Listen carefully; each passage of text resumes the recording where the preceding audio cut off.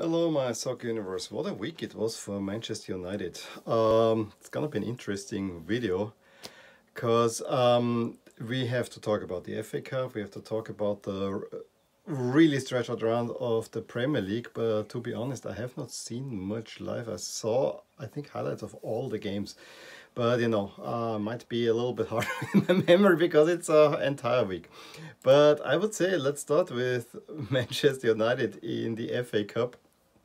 And yeah, it was all the FA Cup ties were not great games. I think I saw the Norwich Manchester United. I saw a little bit of the second half, and yeah, it didn't look great. But Manchester United does get the result. Definitely helped that Norwich was down to 10 men and just really hoping to get an equalizer. But Igalo gives United the lead. And Cantwell, with a nice effort, makes it 1-1. And then a red card that, yeah, you got a last man. I know it was not that bad, a better foul it, but it's last man. So gotta give it. And then Norwich really tried to hold on for a penalty shootout with Tim Krul.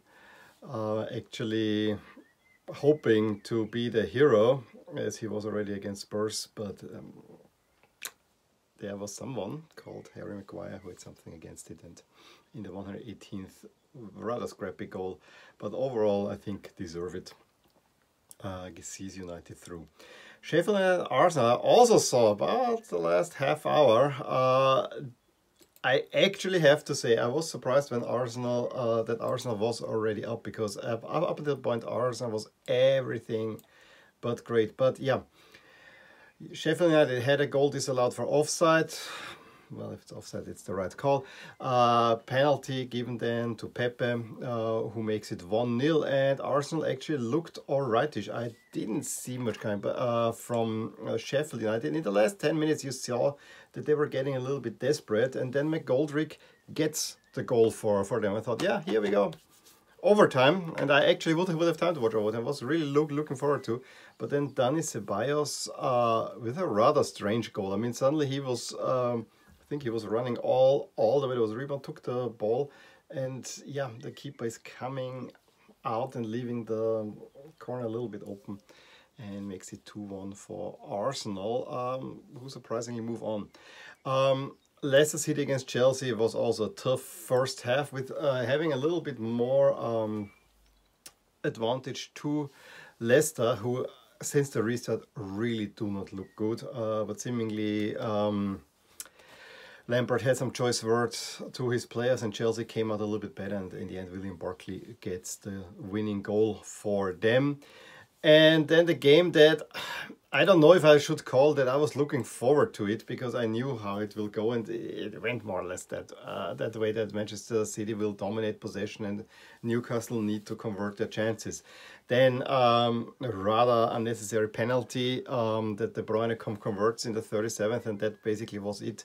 Manchester City having a possession for possession's sake, but not really that many great chances. But you gotta take your chances, and that's exactly Gale, a wide open net in the, I think, 65th, 66th minute, where he just has to convert and get equals, and they're promptly punished because Raheem Sterling 2 minutes later makes it 2-0, and that was the game done and dusted. That sets up the following semi-finals, which I find rather intriguing. It's both London against Manchester, so we can have a London final, we can have a Manchester final, or we can have a mixed final with Arsenal against City, which I think only a fool would think that this is gonna be a tight game. Although maybe, just maybe, Arsenal might pull out a performance. And then United against Chelsea, which I find rather intriguing. I think both Manchester teams should be favoured in that one, especially since United, although they don't necessarily have been the better team, beat already Chelsea twice. So kind of interesting setup, I have to say, in the FA Cup. Let's look at the Premier League, where at the same time, and I really hate it, I actually think, and probably there's tradition not referring to it, I really think that they should say league is on the weekend and the cup competition is during the week. midweek action. It kind of, I don't like this, that we have now such a stretched out round. As I said, I saw mostly highlights. Wolves got a rather efficient win over Aston Villa. It seemed like a derby overall, but Wolves get the win. Southampton had no trouble disposing Watford with Danny Ings scoring 2 goals to make it 2-0. There was an own goal, but Ward-Prowse makes it 3-1.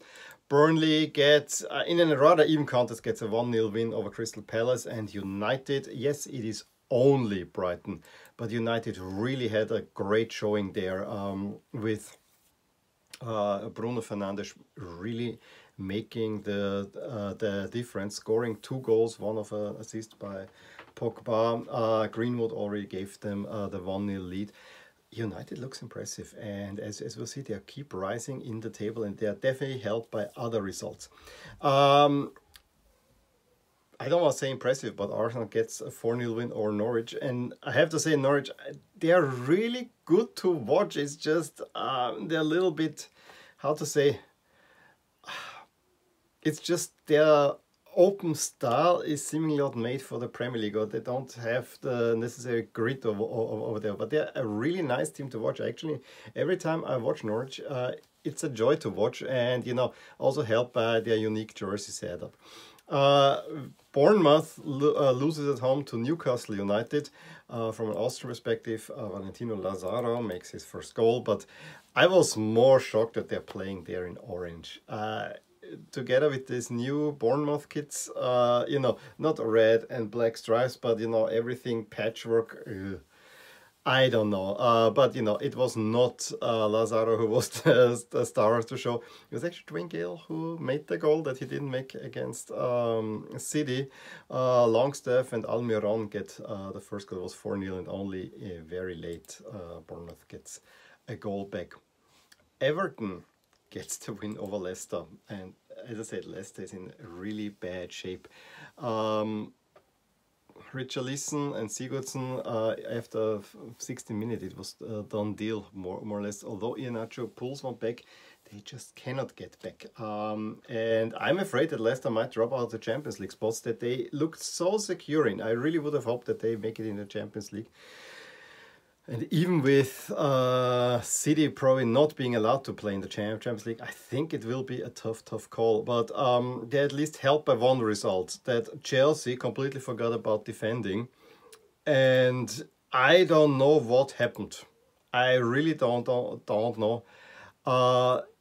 West Ham had already a goal disallowed from Souček. Then a penalty is given to Chelsea that Willian converts, and you really think, yeah, that's gonna be it. But right before halftime, Souček gets the equalizer, then make up the goal, and Antonio makes it 2-1. Wonderful free kick by Willian, and I saw the last few minutes a little bit, and I thought that Chelsea is pushing.